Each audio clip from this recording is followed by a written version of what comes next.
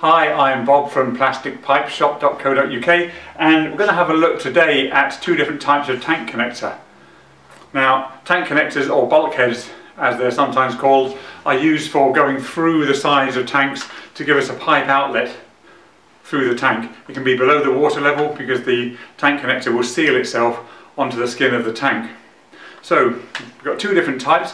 My personal favourite is this type. This is a metric tank connector. Unfortunately, these are only moulded in metric. You won't find these type in imperial. So, come forward a minute. This one here, we've got 4 parts to each tank connector. We have our back nut, which goes on the back of our tank. We have 2 gaskets or flanges, one of which goes on the back of the tank, one of which goes on the front of the tank, and we have our front nut here which sits hard against the front of the tank. The reason I like these ones so much is because this nut here is part of the moulded tank connector. It's fixed. I'll just take these off so you can see it a bit better. Hopefully it'll focus in on it a bit. So it's a fixed nut. That's not going to move anywhere on there. There we go, there, that's a bit better. It's not going to move anywhere. The advantage of that is that the thread doesn't go through the nut on the dry side of the tank. I'll show you an imperial tank connector.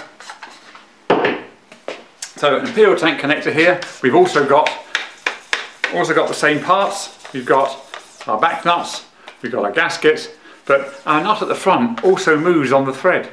So the problem with that is once we've put our tank connector in and we've got our gasket which is sitting up against it here,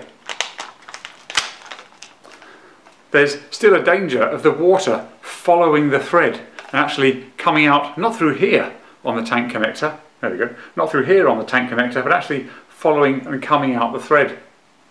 The only way to resolve that is to put a good lump of silicone around it to try and seal it.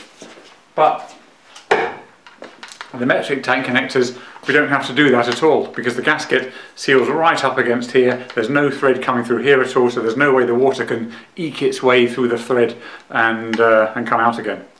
Another nice thing about the metric tank connectors is that because they're moulded, they have a pipe size as a socket there and a pipe size as a spigot here.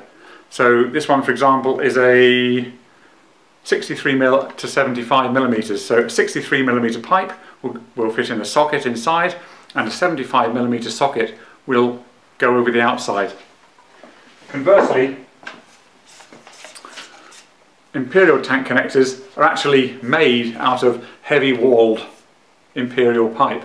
So it's a piece of threaded heavy walled imperial pipe. So we've only got a spigot to work with, not a socket as well. So there we have it. 2 different types of tank connectors, our metric and our imperial. You will get these in metric as well, but as these are so good and such fantastic tank connectors, we prefer to supply these. Okay, thanks for watching. Bye.